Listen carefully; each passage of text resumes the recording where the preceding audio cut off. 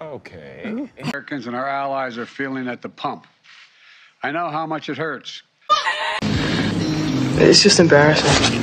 You're the dumbest woman I know. What the hell is that? Our prices are rising because of Putin's action.